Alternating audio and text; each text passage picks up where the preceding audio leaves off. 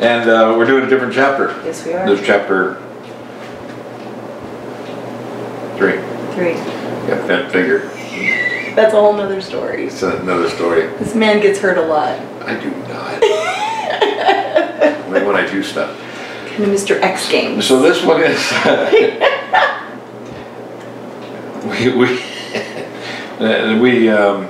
we are talking about we're falling out of love. So this is an important chapter, right? It really is. Yeah, because it's kind of like when things go upside down in your life and you just don't think you're getting from the other person what you need to get. They're not doing for you what they're supposed to be doing. You cease to do what you're supposed to be doing for them, and just paybacks. Right? Yeah, on and on and on it goes, right? And then pretty soon you just, oh, we're just out of love. But you open it, and I think I do too. Am I wrong? With I just want to see if it is. I think I told a story. No, you told a story first, but then you went in there someplace and you said basically being in love is all in your mind. Yeah. And I said that too. And how you fall in love? You fall in love because of something that you like, something that you're thinking on, something that you're something that you're considering over and over. If you're like me, I stalked him, so I was consumed by you. I thought about you incessantly. Yeah. A little scared about that now, but at the time I kind of liked it. But see, back in the olden days, they didn't have the World Wide Web. Oh, I love the World Wide Web. So when you wanted to stalk somebody, you had to stalk somebody. Accidentally show up at the same place that they were going to be. Be there. Not pretty. Why are you here? This is a men's locker room. No, I didn't do that. Okay, wasn't that bad, but it could have been. But staying in love is an important issue, right? People want that. People think they're going to.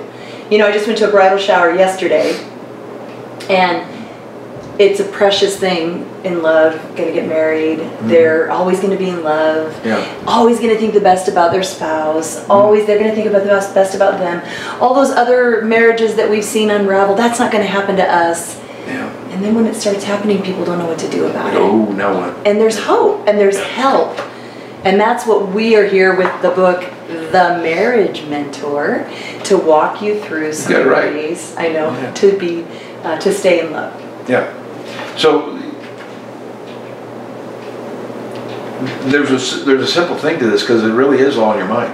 It's really what you're thinking of. I mean, the only reason why I start not loving you is because I think of the things that you don't measure up. The things, I mean, okay, let's go back a little bit. You're going to have to forgive me for this, but let's go back to the crumbs. I mean, really? That big a deal? A few crumbs on the counter and she loses it? I mean, who is this woman, right? So it'd be very easy at that point to go, whack a tag. What's wrong with her? and then about the time that I don't quite get my socks in the hamper, maybe I miss by just a little bit, but I mean close. It's right there. I mean, I hit the rim, but it bounced out. Then maybe it's like, well, can you put your clothes in the hamper, and you missed it again, and all of a sudden now I'm thinking, this woman is just nuts. I mean, she's just coming unglued on me, and then it's one thing after another. I'm going to try to defend myself. I was crazy. No, you wasn't crazy. I mean, it was legitimate things I should have been doing, but it wasn't that important to me. So it was like, she crazy. Why is she nuts? But at the time, I could have said, you know what? I married a wacky girl, and she just turned out to be just a knucklehead, and I got to do something to get away from this. I'll spend more time in the garage. I'll spend time working on something or building something or doing something else, kind of what we talked about already.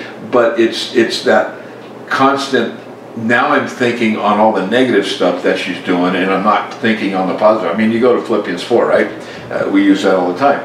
And the Bible tells us to whatsoever things are true and lovely and whatsoever things are right and good and of good report and think constantly on these things and let those be the things that mill over in your mind. You say, well, you're brainwashing yourself.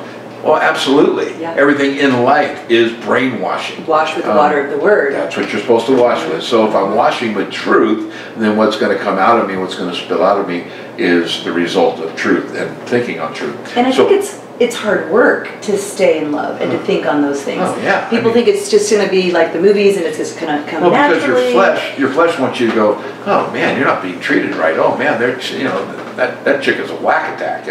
Whatever. And then start thinking somebody else. Yeah, and then you start looking at that one and going, oh man, the secretary's been spending extra looks at me, and or that guy I went to high school with on the internet is telling me I don't look so bad for my age. I'll take it. Or I just look plain good. That's yeah. But whatever it might be. Opening that door Sure. to and so now all of a sudden your mind, devil. you've kind of put this one that you're supposed to be thinking right about, and you put that on hold, and you go over here and you start thinking right. It's really wrong, but you're thinking right in your own mind. The things that you like about them. What you like about them, and what you, right. And now you're become endeared to them. You are going to, whatever you think on is going to be what you motivate yourself to. Right. And so it's kind of a simple chapter really. It really not a lot is. to it. There's not. And I like how in Philippians 4, when Paul says, think on whatever's good, right, honorable. First, before he talks about that, he's telling them, be anxious for nothing. That's right. But in everything with prayer, supplication, and thanksgiving, let your requests be made known to God. And then the peace that surpasses all understanding will rule in your heart and mind in Christ Jesus. And then he goes on and says, think on those good things. And he says, what you've seen and heard and received in me, practice these things. It's something we have to practice. Oh, it's going. Yeah, it's something we have to. Beyond just reading it one time and going, oh, well, this is going to be something that that makes part of my life. Or I will if you will. Yeah, it's the practice of it. It's really, your relationship with Christ is not in any way tied to your relationship with your wife, your spouse, if you're a woman, to your husband. It's not tied to that at all. Your relationship with Christ is tied to you and Christ alone. And so for you to live the life that He's called you to, in your marriage, in your family, in your home, in your church, in whatever it might be, for you to live that life because it's the right thing to do before Him, becomes something that you practice because He calls you to that. And that's the obedience that we're supposed to be showing forth and manifesting in our lives before the Lord. And that's where the peace comes. And that's where the peace comes. That's the thing. Paul's saying you're anxious, you're all bound up, and he's talking to these women in the church that were in conflict with one another. Well, he's talking to the church. I mean, but in chapter 4, he says, you Euodias and Syntyche, see to it that you agree in the Lord. Right. And what happens when we have conflict, let's say between a husband and wife, those women, Paul says, you guys used to work with me and helped me share the gospel, and now you're stuck because of this conflict. And that's what happens in marriages. And a lot of times Christian marriages, you can't even get past where you're stuck in your conflict here to really be effective servants of the Lord in a way that is honoring to Him, that's not just doing it out of duty because it's expected of us, but really letting God do it. That's what happens, is you don't do it out of desire and love for Him. You do it out of obligation. You do it because it's expected of us. You do it, and that's not a happy Christian life. No, and it will not draw your kids to Christ. Oh, that's never. That whole loving Christ and doing what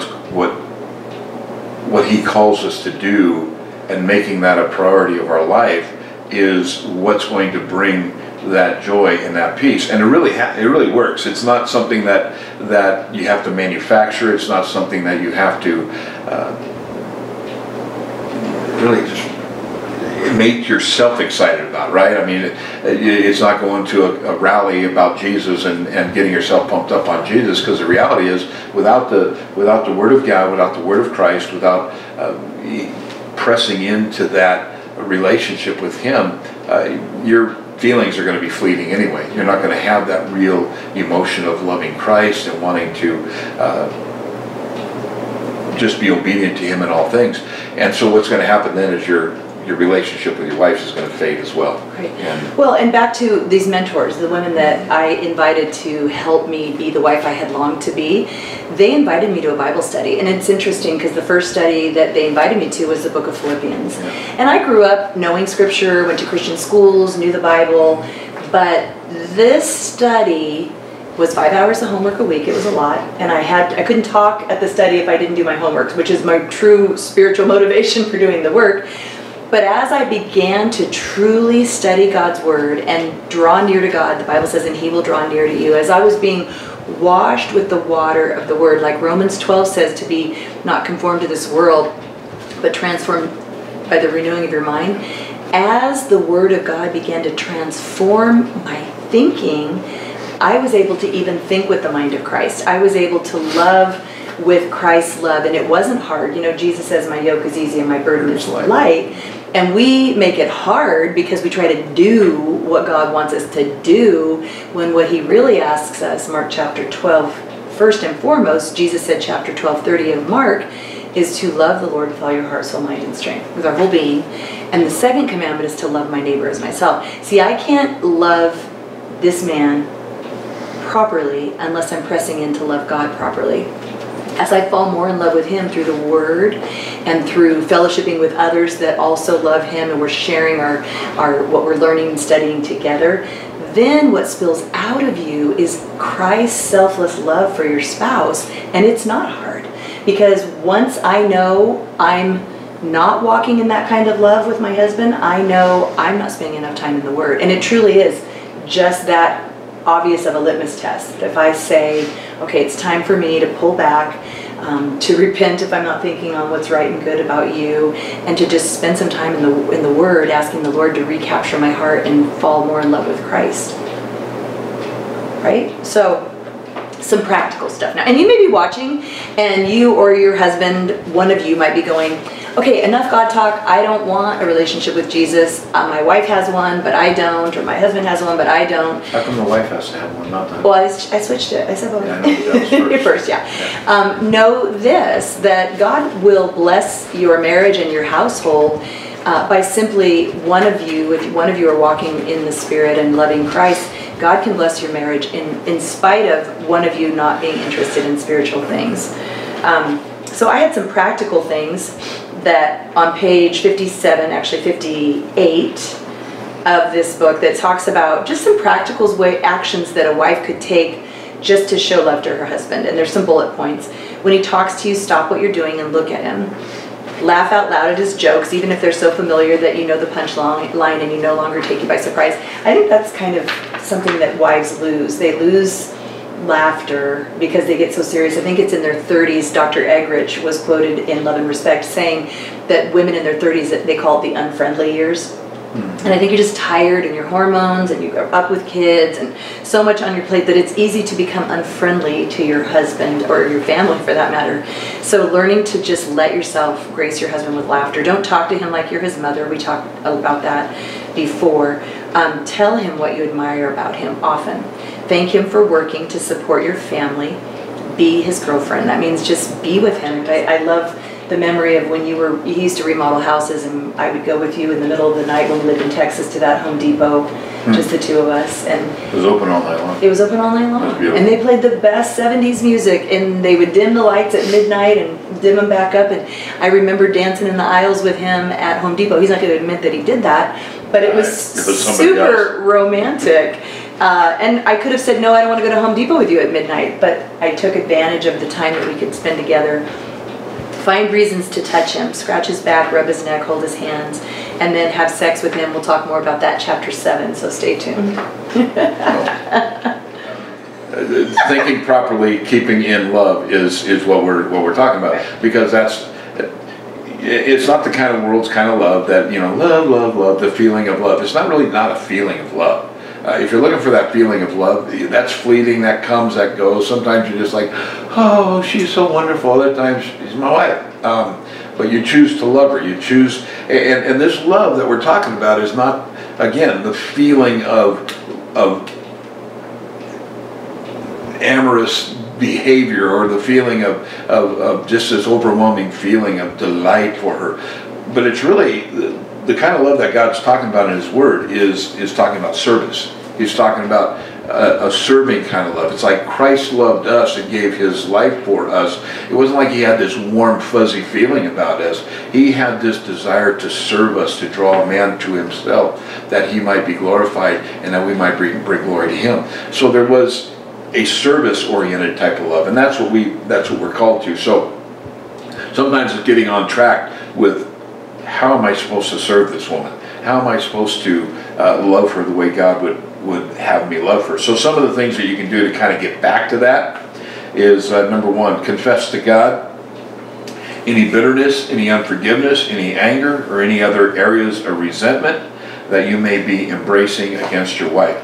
And this is huge, right? Because Jesus, John said, but God said, if you confess your sins, he's faithful and just to forgive us our sins and to cleanse us from all unrighteousness. And so we know that is always there. That is etched in stone. He will forgive. He's willing to forgive. He wants to forgive. He wants to restore us in that relationship. And if it comes to bitterness, unforgiveness, that is such, I think we might talk about that later, maybe a little bit. Those are relationship killers for any relationship. And yeah, the root of bitterness, that just kind of, there's a reason why it's called the root, right? It gets into the ground and it just spreads out, and I mean it attacks everything, all your relationships, all your other friends. I mean, all of a sudden you're this poison that enters into even a room. And I know that's strong and that's maybe harsh sounding, but that's really what bitterness does to us. And if you're dealing with bitterness, ask the Lord if you're dealing with bitterness, because a lot of times bitter people don't know they're bitter. They don't even know it. A lot of times bitter people it's become so familiar to hold on to resentment that you think you deserve to hold on to because you've been wronged, but the reality is it defiles you, and so and everybody around you. Right. So it's a defile. It'll ruin the church of God. Yeah. You can destroy a church in 3 weeks with bitterness. And your kids won't want to bring their friends home. Yeah, and you won't. That doesn't do you any good. You confess those things to God. The second thing was consider changing the focus of your thoughts, thinking right thoughts toward your wife. Is a first step towards staying in love and having God's peace in your marriage. So ask God to help you develop the habit of thinking lovingly toward your wife. That's kind of what this whole thing is about. I mean, it's a simple message. It's you become what you think. And so if you're thinking hateful thoughts, or you're thinking, what in the world am I doing? Why am I married to this woman? What is your outflow is going to be, and even your emotions are going to be reflected on what you're thinking on. You won't be loving toward her. You won't want to serve her. You won't want to move forward in a relationship with her. So change the center of your thoughts. Think on things that are right, good, virtuous, trustworthy, of good report. Put away the anxious feelings, and the God of peace will lift you up. Third thing, put away childish behaviors and desires. I guess I just told him to grow up, right? Yeah, kind of. And it doesn't mean you can't have fun, because fun is not a matter of not growing up. Yeah. I mean, if you're driven by your wants, desires, expectation, then it's time to evaluate your maturity as a believer, and that's huge. I mean, we used to do a lot of things when I was a kid. I used to want to. There's a lot of things I wanted to do. I wanted to be on the water all the time. I wanted to be. And we did. Oh yeah, it was a lot of fun. But at some point you had to put some of those things away, not because you can't do it anymore or don't want to do it anymore, but because other things come in. And I'm not saying don't do stuff with your family, but you gotta really be real with what's really stealing my time, taking my time. What am I putting too much time into? Is it some activity or some fun thing that I like to do, an entertainment that I like to give to myself? And maybe the root of it is to stay away from the wife that you're not. And that could be too. That could be too. The last thing is, remember the qualities that drew you to your wife in the first place. It's interesting how many times God tells us to go back and remind ourselves of what we have learned. The words of the Apostle Peter, I had two thoughts here, but maybe we'll get back to them. Who understood the value of a good reminder. I stir up your pure minds by way of reminder, that you may be mindful of the words which were spoken. That's 2 Peter 3, 1 and 2. I would say remember those things, play those things over in your mind, what drew you to your wife to begin with. They may not always, you say, well, those things are changed. Yeah, they've changed, they're not there. But go back to what you know to be true. And just dwelling on the positive things. If she has changed, you know, because she's had kids, and you know, dwelling on she's doing what she's doing for your family, as opposed to she's not fun anymore. Right. You know, it's. Right. And you enter into different places in your life where, all right, fun is really. It's good to have fun in your relationship and laugh and we play together. Play together and invite your kids in that and let them be a part of that and see that you have a happy home. That's not what we're talking about. We're talking about focusing on specific activities that you thought were fun. Or you think you deserve. I think that's what happens. I deserve to have fun. Yeah, and I resent. And I resent because we can't have fun. We don't have the money. Yeah, a lot of times the money. Yeah. But yeah. So no. thinking on the right things, is that? Yes, and then from a wife's perspective, I wrapped up by saying this: staying in love really is all in your mind. And this is to husbands. I realize over the years that I have not measured up to Steve's expectations, but knowing that he is I'm gonna cry. Why? Oh, that's sweet. Committed not to dwell on my shortcomings makes me feel loved and secure, and it causes me to love and trust him all the more. When I think of marriages that I want to emulate, there are two people that come to mind who have learned the secret of disciplining their minds to think what is ever good and right about their spouse. Don't you want to be that kind of couple? And I think that is the most important thing. It's not just looking at other couples and going, oh, I wish we were happy like them. They did the work. They've done the hard work of choosing to think what's best, or forgiving quickly. You know, the Bible talks about not letting the sun go down on your anger. But it's just seriously just doing the hard work of battling against the enemy that wants to come and kill, steal, and destroy the love between the two of you. And don't you want your kids to grow up and say, I want a marriage like my mom and dad. I want to find a spouse like my mom or like my dad. I want to have joy and laughter in my home. And it really is possible to stay in love. It doesn't have to be like what everybody expects, that it just kind of becomes routine. Staying in love is all in your mind, and it's possible. Read chapter 3, hang out with us. If you haven't read it yet, maybe you should. Staying in love is all in your mind. I love you. It's all in my mind. It's all in your mind, baby.